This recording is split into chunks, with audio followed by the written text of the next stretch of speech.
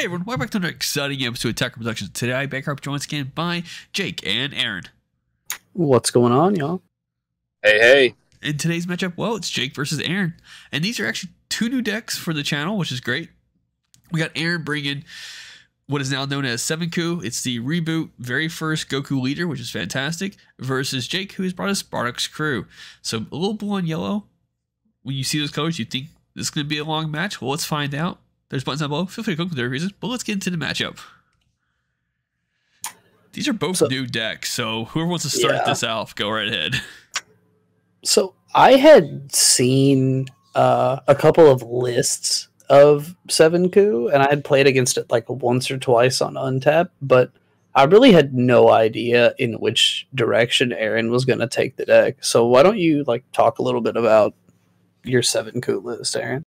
Sure, yeah. So the thing with the game right now is being able to have a boss monster that can finish the game. Every deck has that, and I think that blue just inherently kind of struggles with that to a degree. And so when you look at 7Ku, you see on the backside it gains double strike, and if you have 7 energy, then he gets crit. So it's one of those things where you can sort of force your opponent to overcommit and try to kill you as fast as possible, and then punish them with negates and all that kind of stuff. So what I wanted to do was definitely pour into the archetypes. So you're going to see the Beerus, the Visitor, and the Whis, the Visitor, which are the ramp. But then really, other than that, it's just building around Gogeta. So there's a lot of tools in this deck. Blue art just kind of has those tools to deal with Gogeta and send Shenron, and then you can kind of splash a few things in here and there to deal with yellow or green. So that's kind of what this is. It's just blue good cards that handle the current meta. So nothing super spectacular, just good cards. Yeah, and the Z leader in that deck is pretty nasty too, if you can get that thing going.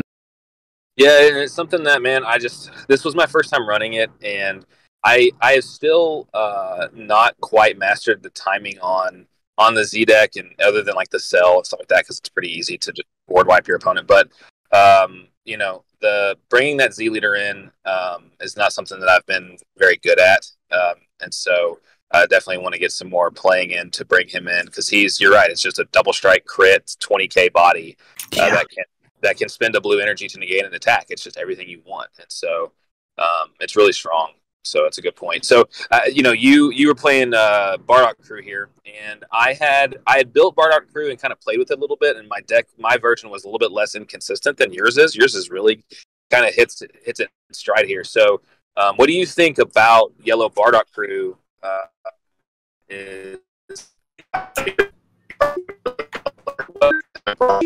Yo, Aaron, if you want to back up and rejoin us in a second, for some reason you got super techno on us. And while you're switching over quick, I'll let Jake talk about his deck. All right, so Bardock's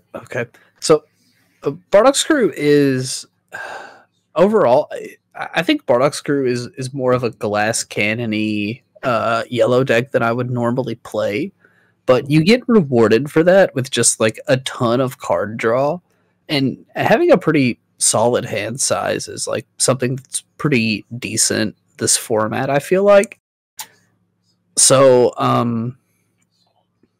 that's just kind of an added bonus that basically every battle card you cast, or at least the first one you cast every turn, is going to draw you something. And then it doesn't really matter what you pressure with, as long as you have a really good draw engine like that. And the apes that they give you, and just the ways that they cast them, end up being pretty aggressively costed. And then, of course, you can just splash in the good yellow tech. So I think there's a sweet spot where you can get a little bit more of a defensive Bardock list, and maybe it can be a little bit more competitive than it has been. But I feel like it's kind of an overlooked tier, a B tier kind of deck. Or maybe A, if S tier is the main decks in the format. This is probably maybe A tier, low A, high B or something. Yeah, I think so too, man. And after playing against it, hopefully my volume is better. Yes, it is. So after playing against it, man, I knew that it wanted to spit cards out, but what I did not realize was what you just mentioned was the straight up draw power that this deck has. between being able to just discard that fascia and find your pieces. And every time you play something, basically you draw a card. The Shigesh draws you a second card. So yeah, your hand was pretty fat the entire game, and so I think that's what makes it that mid A tier. I definitely think it's mid A, and the fact that it's yellow is definitely what the pieces yellow has definitely keeps it there. So Fasha is very similar to like Turtle Skull Wake, where I use a field card to free play a card to get a draw, and then if I combo that card off, it's going to like the Z deck. Z energy. Fasha, you're activating the main, and once you awaken, can you just combo them from that point on? So now they serve two purposes. They're in your drop to be comboed with. Exactly. So the Fasha is really one of the better cards in the list because you can activate it for free. It goes to the drop area, and you grab another Bardock's crew. And just checking real quick, there isn't a restriction that keeps you from grabbing just another copy of Fasha to thin your deck again on your following turn. And then once you're awakened, like Bardock mentioned, you get to, or like Bardock, like Bancroft mentioned. Why, thank Excuse you. me. Once you are awakened, when you swing with the lead, you get to combo a Bardock's crew for free from your drop area. And these Fashas will be in your drop area because that's what they're designed to do. And then from there, you put them in the Z energy. So you get 1, 2, 3 basically uses out of each copy of Fasha. And they're also good for fulfilling your awakening requirement, and you're chucking under your 8 drop as well. Just a really well positioned card in the list. Yeah. Yeah, this was the turn that I was fearing because turn 3 for Bardock is huge, and so like when you have 3 energy down, man, like I know you're gonna play a bunch of battle cards, and I think I misplayed a little bit on my I think it's this turn.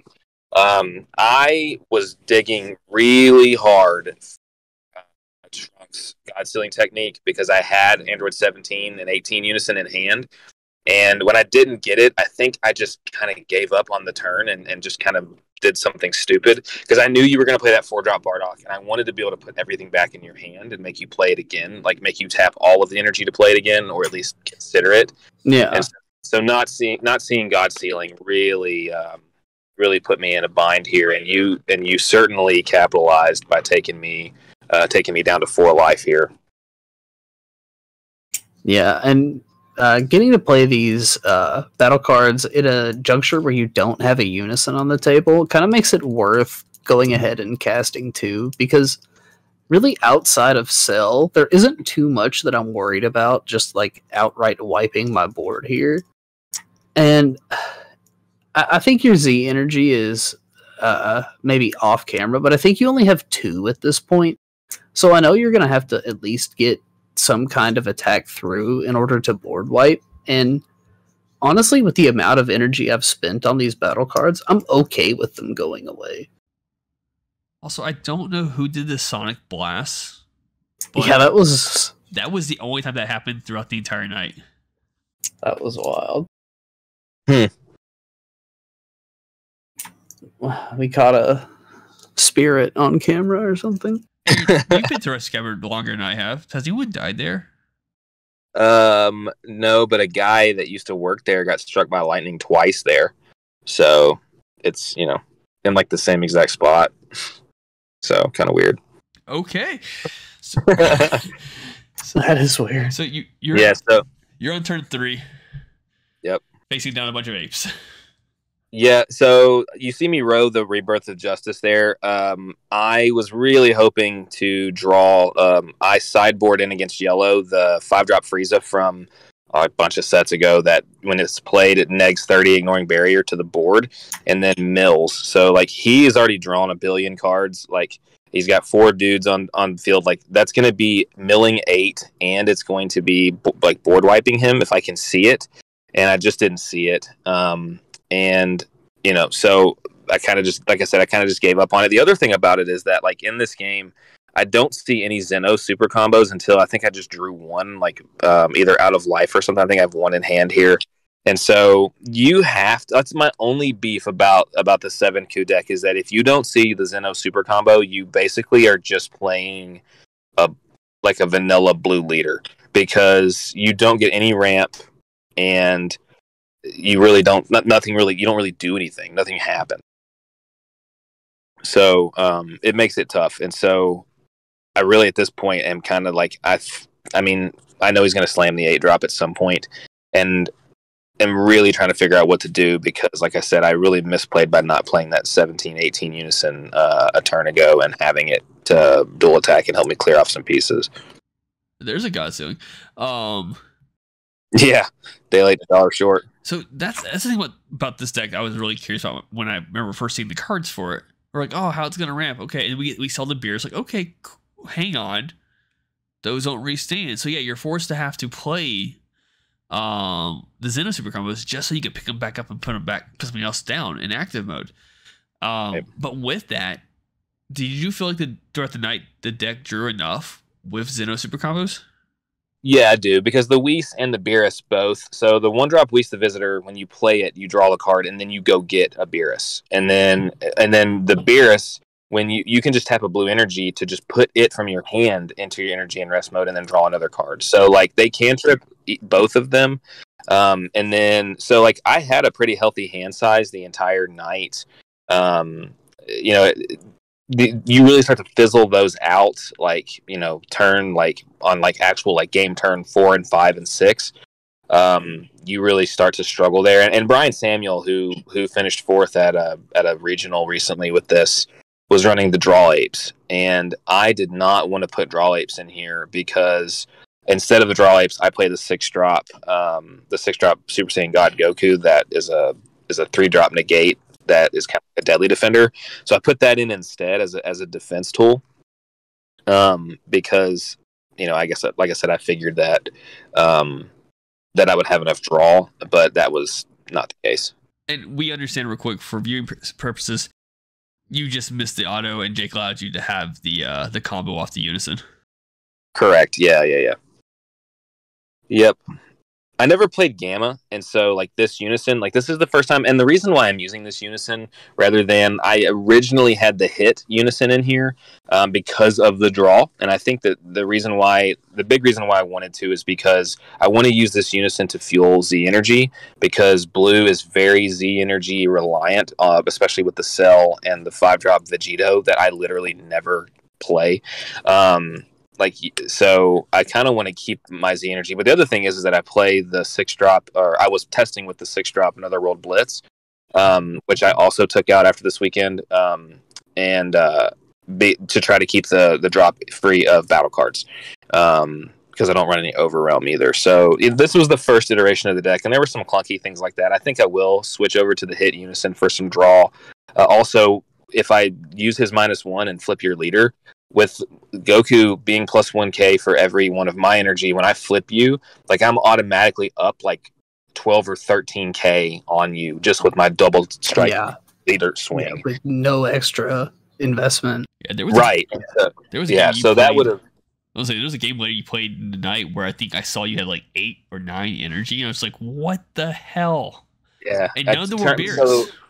Yeah, exactly. The second round, I played against Gogeta, and it wasn't on camera, and I got up to 12 energy, and I actually hard casted Overground, and was able to, like, he couldn't play his entire deck. Like, none of the battle cards in his deck could land.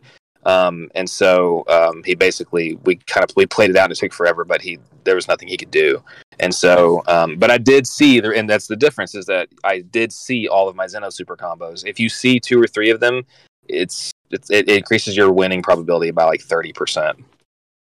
So, but here again, just the aggression from this Bardock deck is just really good. I played that Goku kind of as like a last ditch effort, and I think it lost me the game here. Spoiler alert, because Jake is like, all these apes are 20k base, and Jake did a really nice job setting up here just like masterfully going through the defense that I thought that I had, but I didn't. Did when I played that, Jake, were you even anywhere remotely close to worried about being able to get through it? I had a cooler in hand, and I thought to myself, I could probably kill this. I still had a dual attacker on board and plenty of stuff to combo off. And then I was like, I'll save the cooler for the baby hatch, not thinking about you actually play probably the new Secret Rare Goku in this deck. So, that's probably not something that I should have really been worried about, and probably should have coolered right there. But if you coolered, I would have scooped. Yeah, I mean that would have been game, just because I would have no open energy and nothing for you to go through. You would have just, I mean, there's no way. But I think both ways. Like, you slam this Bardock, this 8-drop Bardock here. It's kind of hard to see, but that is the 8-drop. That's the SPR Bardock. This is a quintuple attack, like 40k. It's ridiculous. 30. It's so good. I had that Trunks in hand, and I just haven't played against Bardock, and I should have known it had deflect, but yeah, it's just really dumb on my part for assuming it didn't. And it's one of those things where, like, on your previous turn, you could have tapped 3 to play Cell and flip his field, but this deck can recover. Like, I think in one of mine and Jake's like test games, or I saw Jake testing with Chase like a week or two ago, and Chase successfully like destroyed Jake's field. Yeah, but it didn't matter. Like, he was able just to reestablish it just as quick, and I was like, damn, that's cool. Well, that's why I didn't, is because I knew that even if I play that Cell and I scoop up all of his dudes, I was gonna have to win, and he only had 4, so I wasn't gonna get the triple strike, and I knew for 3 energy he is still spitting out 5 battle cards, and so I held it for that Goku. But man, great game, Jake. I mean, just really, really masterful way of kind of digging through the blue defense there, and you killed me in just enough time, because the next turn could have been tough. I had the Secret Rare 8-drop in hand, and could go into all my combos and stuff. So really nicely played there, dude. Yeah, the thing about blue is when you see your window of opportunity, you just have to go for it. And unlike a lot of other colors right now, like, deflect is very often enough. So once I got through that big 6-drop, I knew just that I had to go for the Quint attack and try and end the game. Yep. So with that being said, take your opportunity. Keep in mind, buttons down below. Feel free to go there for reason. And don't forget to put stuff in the comments. We try our best to respond. Jake, will you lead us out? Yeah, remember to read your cards, know your plays. Let us make the mistakes so that you don't have to. Excuse me. And fluff out.